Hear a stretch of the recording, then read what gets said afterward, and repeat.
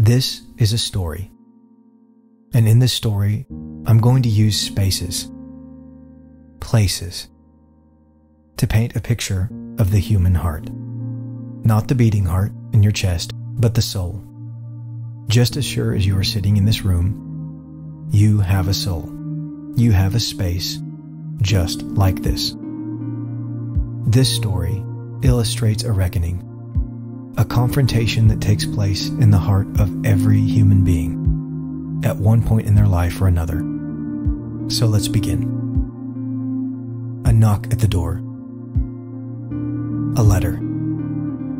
They've come to my door before. In fact, they come every day now. Sometimes they sit in piles. I know they come from the one who made me. I've pried them open before. I've taken a peek, I've looked, and what I began to read, or what I've heard they say, scared me. They are letters of the law. I know that much, but I've stopped looking.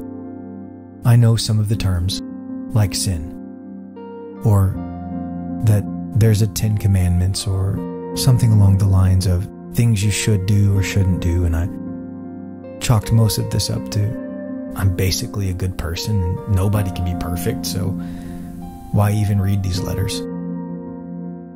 But still, a knock at the door, another letter, and they pile. I open one. They read, "This is a notice regarding payment due for your sin." My eyes glance over the letter and I read, "My standing is in sin." This is backed up entirely by laws that I've broken, commands I've not followed. There are dates, there are times. This one's for just this morning. Everything has a cost. Each one of these actions is death. At the bottom it says, "My current standing is in sin. Full payment is required." Death, physical, spiritual, and eternal. This is a debt that will be collected. I sit and I wait.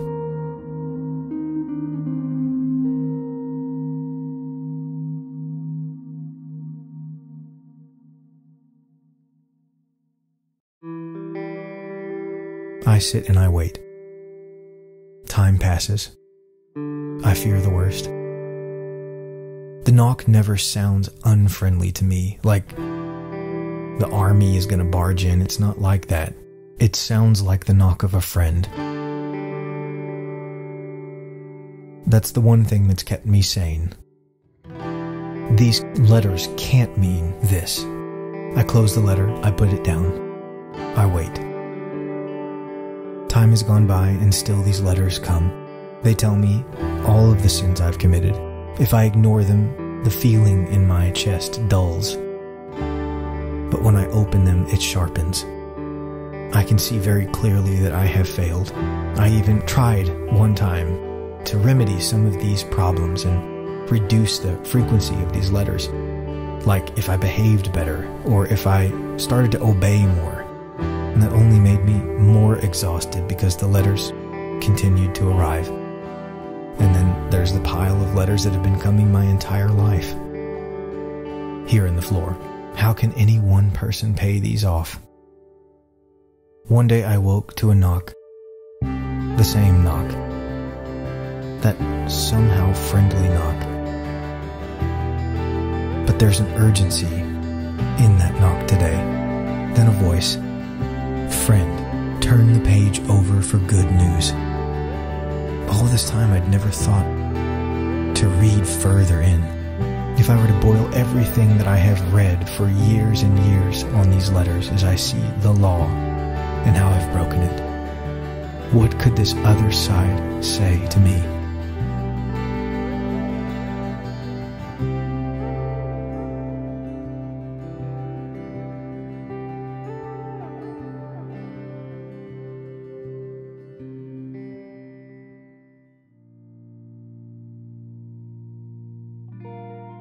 Good news. There it is. Right in front of me. The answer. The other side says grace. How? Because he paid the debt. He conquered death.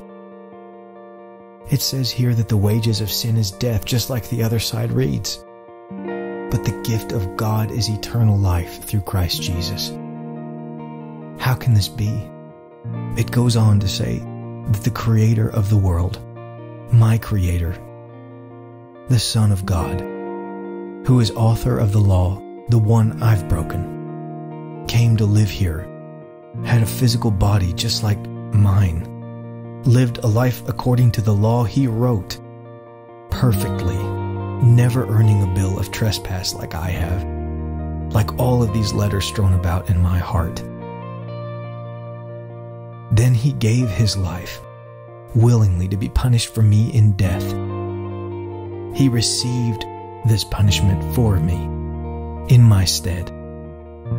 It says that God raised him from the dead and that he lives today, knocks at the door of my heart, a king of a kingdom that is to come, a Savior who saves, a bringer of life, one who wishes to take this death off of me.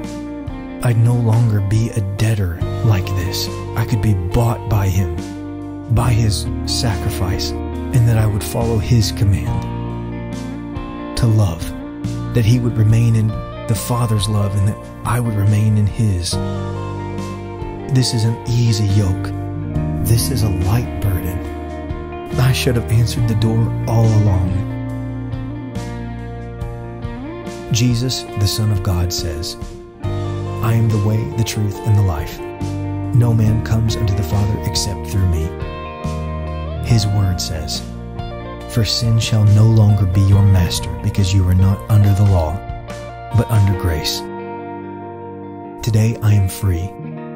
Jesus Christ, my friend, has set me free. And for whom the Son sets free is free indeed. This is a picture of the heart, clothed in grace, no longer a debtor to the law, and gladly a debtor to Jesus Christ, the author and the finisher of your faith, the Creator of all things, God of the universe, my Creator, my Savior.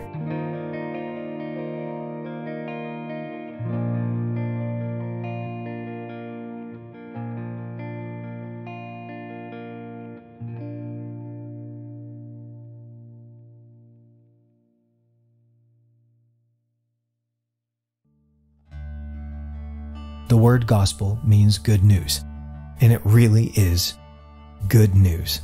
It is the record of everything this story tells and how it relates to you. It is the grace of God for anyone who will accept it. It is not a call to better behavior. It is freedom from the old law of sin and death. That's why you don't see anyone sad at a baptism. It represents the death of that old life in slavery to sin and resurrection in Christ. You are either in sin or in Christ. And when you are in Christ, you are clothed in grace. In sin, you are burdened by sin. But after Jesus and in his resurrection, you are a child of God.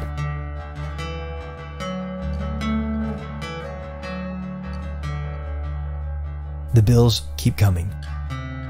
And you might even think you've got to clean up your house. But the Savior has done the work. When the bills come to the door, they are marked paid. Paid by the Son of God. He says his command is to love one another as he has loved us. He remains in his Father's love because he obeyed his Father's commandments. And we obey his commands to love one another as he's loved us. Once you open the door and he lives with you, he's in the heart. Cleaning up the bills, behaving a little bit better, avoiding trespassing the law is love because he's done the work. It's faith in Jesus because he's done the work. Do the math. These bills say death. One of these says death as much as 1,000 of these say death. But whom the Son sets free is free indeed. Free Our actions can't save us. He saved us. And when we act, it is in love and faith in Him.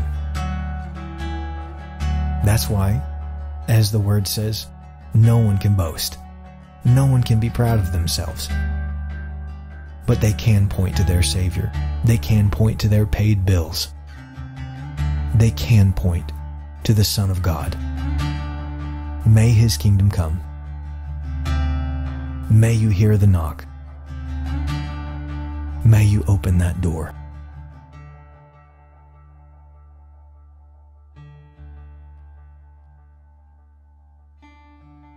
His kingdom is coming. He brings life. And you can share in that. It's resurrection. It's good news. All you have to do is open the door. All you have to do is let Him in. This is the knock of a friend. He wants to live life with you. You don't have to clean up your house. You don't have to shove the bills under the rug or make the bills go away. You can't. But with Him, He wipes everything clean and calls you His friend. We can only be convinced that His love is so great that He looks at everything we failed at and says, "You matter more to me." So what's in the way? God has removed every barrier but that door. Reach out your hand, reach out your heart, and answer Him.